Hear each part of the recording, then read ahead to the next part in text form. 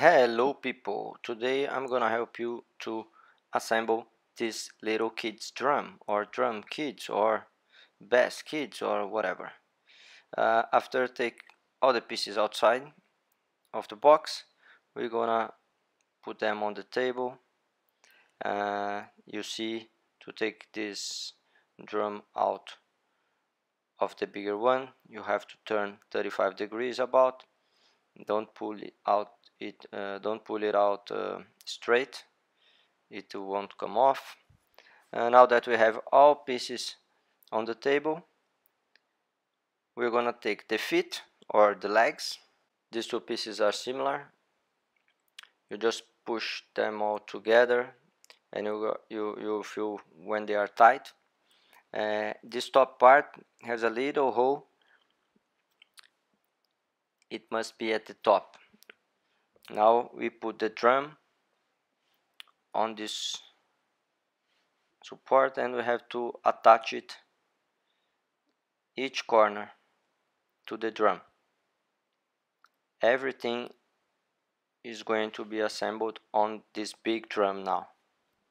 Make sure it's tight, and we start with the small ones. These gray or silver pieces are the pieces that join every part together. So see, at the top you join there and there is a lock just under it that makes nothing come apart. The other side, same thing, and the little ones. You see, this gray part already comes attached to the drums, so if you don't want to move them around, probably the name on the drum will be upside down or sideways, but it's okay. Now the last piece, you have to put it in this little hole, and at the top you just join the edge of the drum. You see, everything is going at the edge of the drums and all pieces get together. Now everything is assembled, and the last thing is the plate.